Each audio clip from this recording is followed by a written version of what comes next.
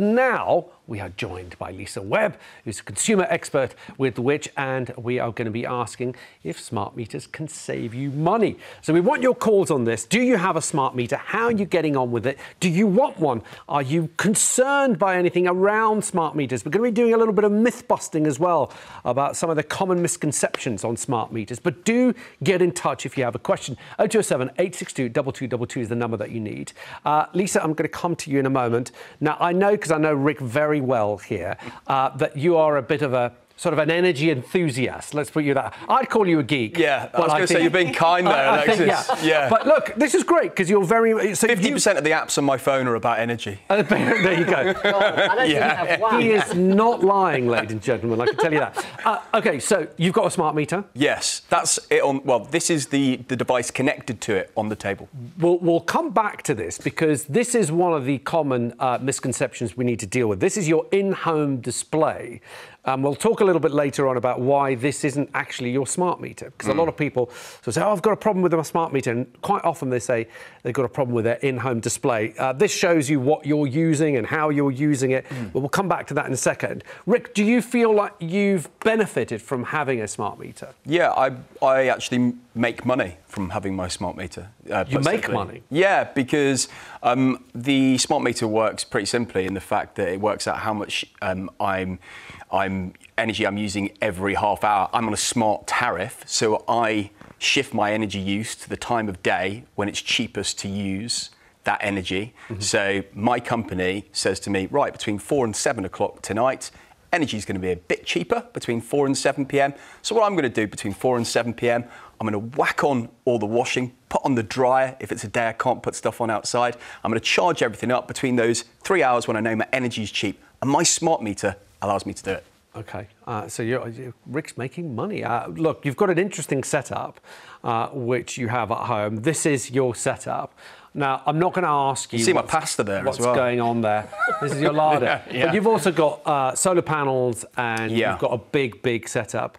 But anyway, getting a smart meter basically has allowed you to be more flexible about the way you use it. Yeah, it's about shifting when I use my energy. So a smart meter allows us all to be a little bit more clever, essentially, about when we use the devices around our house. And it allows me to go, right, I know these hours in the day it's cheaper, or even these days of the week. For example, there was a Sunday a couple of weeks ago where my energy company emailed me and said, Rick, right, energy's really cheap this day because there's lots of wind around in Scotland.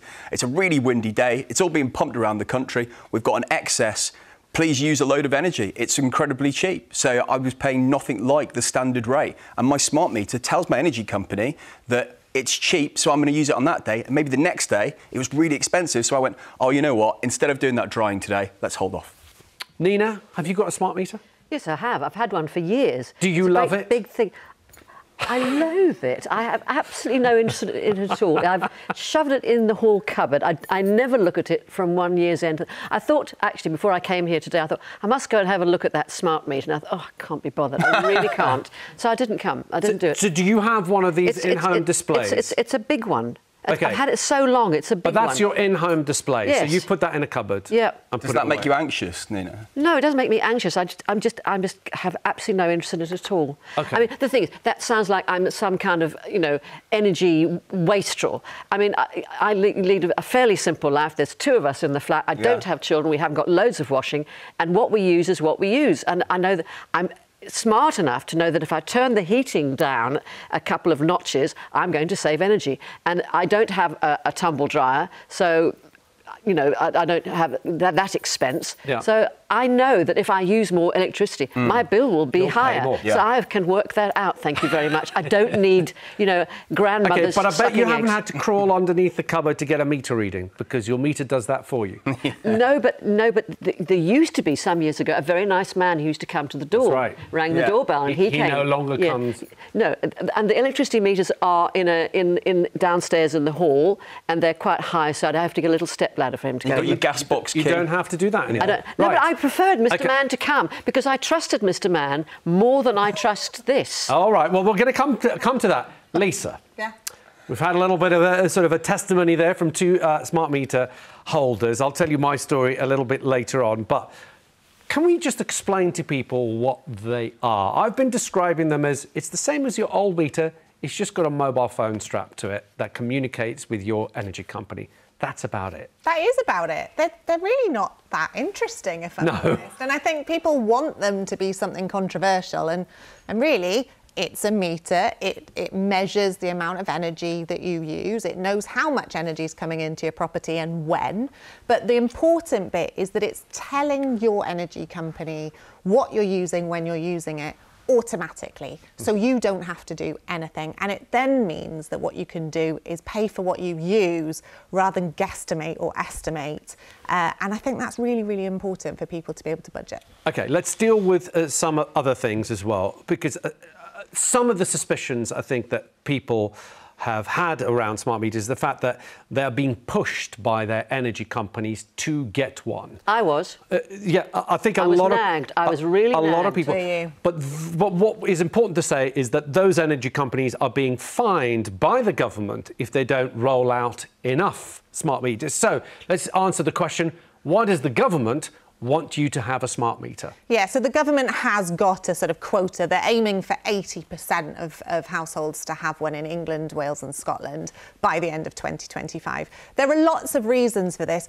One of them is it makes energy simpler. It makes it simpler for the consumer, but it also makes it simpler for the company. It means that a consumer can know what it is they're using when they're using it, but it also allows things like automatic top-up for prepayment. So, for example, do you remember last year when people were getting the assistance with their bills, those who were on automatic prepayment meters, that assistance happened immediately, automatically. If you didn't have an automatic prepayment meter, then you had to go down the shop, you had to get your little voucher, and actually about 2 million of those were never cashed in. So it's really, really useful for people. It's useful as well for the companies, but also what we're aiming for here is to try and decarbonise the system. OK, I'm going to ask you the question in a minute of can they save you money? They've saved Rick money, but can they save other people money? Let's get a call. Anne has got in touch from North Lanarkshire. Anne, welcome to the show. What's your question, Anne?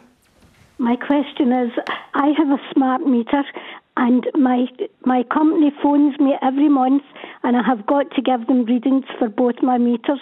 And my electric meters are way down the bottom of a cupboard and I'm a pensioner and it's quite hard for me to get to it. And I wonder why, if I've got a smart meter, I should have to do that. Very good question.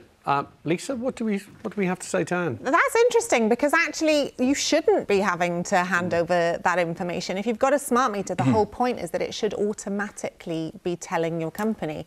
Rick, I think's got some views on this.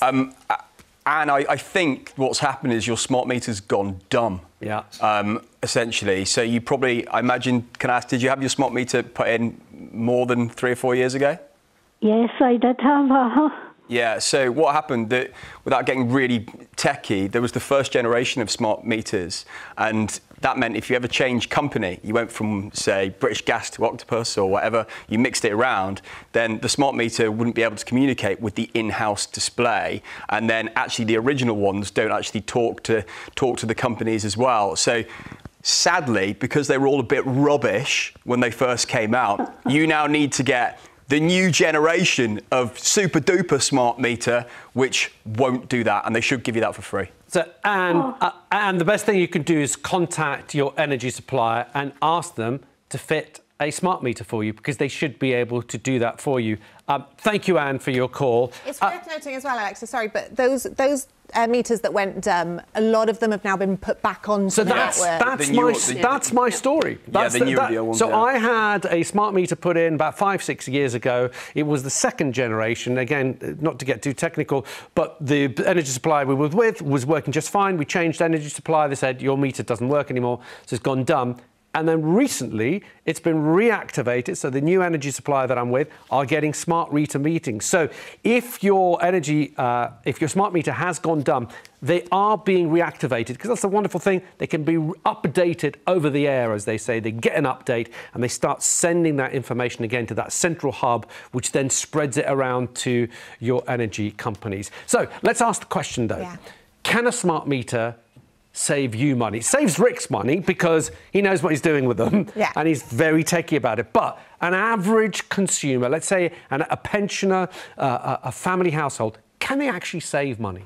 In essence, yes, they can. And, you know, Rick's already given us explanations as to why it can. And Nina, obviously, you've said it's not rocket science for you. You know, if you turn things down, you're going to be paying less. But the ability to actually see what it is you're using can be incredibly incentivising for you to actually use energy at different times. If you do have a smart payment plan, then it does mean that you can use cheaper energy at certain times, and that can be really useful for you. But equally, if you know what you've plugged in and that's caused a surge, you can know to use that less.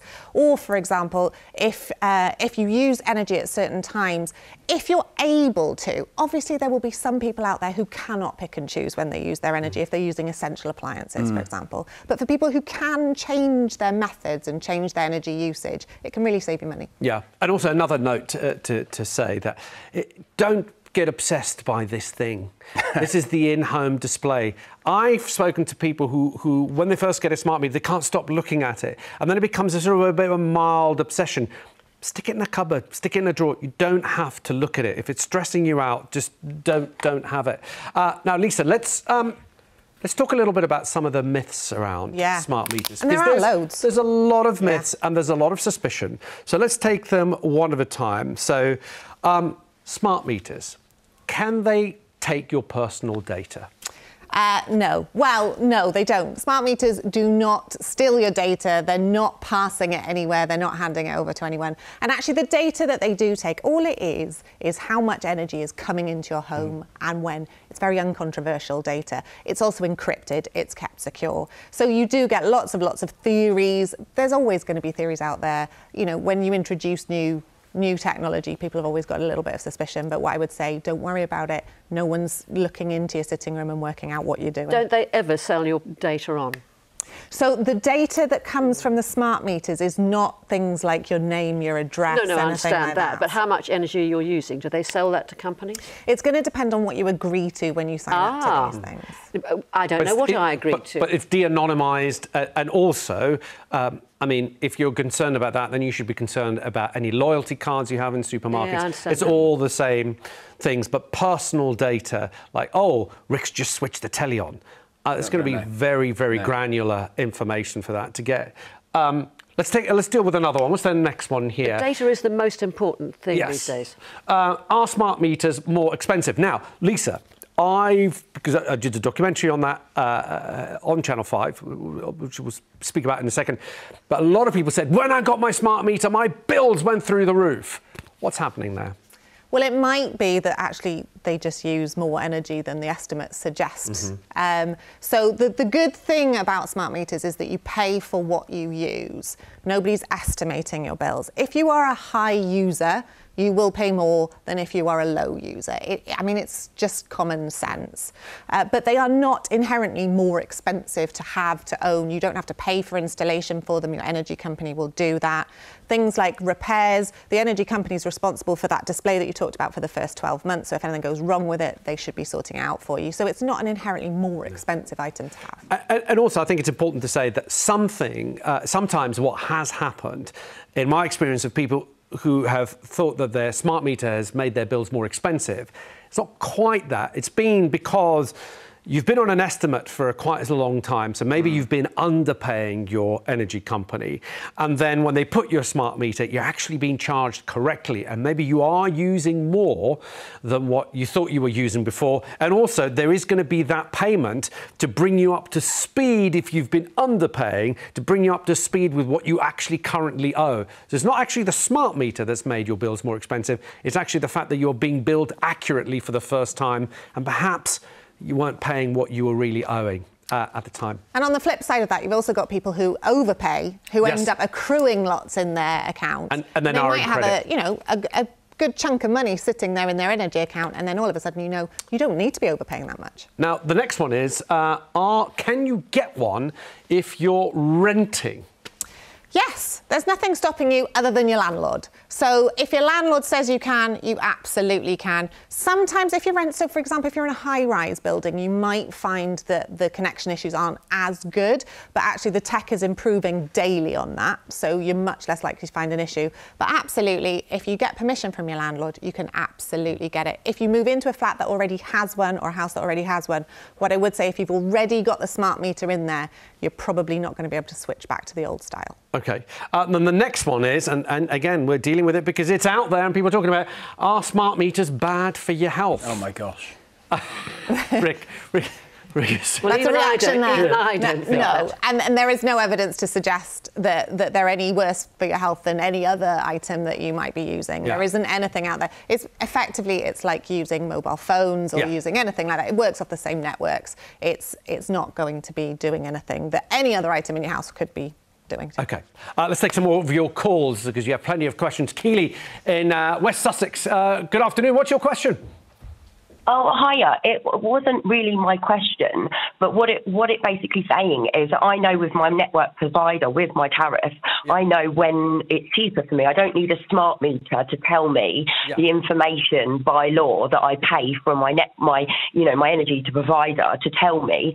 Obviously, I'm on a key meter, and even that they say there's an estimated bill. So basically, using your common sense, I don't need to have another device in my house plugged in to be like, oh, it tells me so-and-so, I'm going to bash on all my washing then, because obviously I know say we do it late at night, so obviously time. So Keely, I get your point. You know the times, you know what you're paying, you know your tariff. You don't need actually a smart meter to tell you that.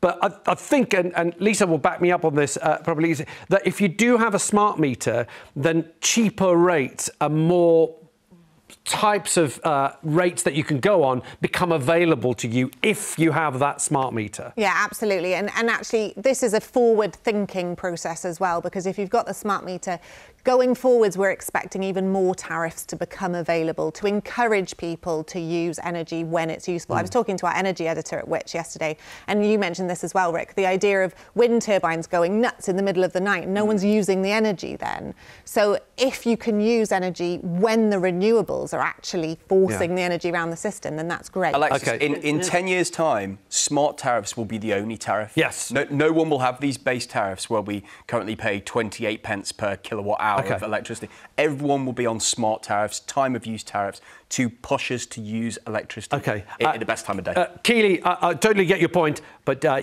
hope you got the point from Rick and Lisa as well, that a smart meter will open cheaper, smarter tariffs for you as well, should you choose to get one. Again, that's your choice. Karen in Prestwick. Karen, welcome to the show. What's your question?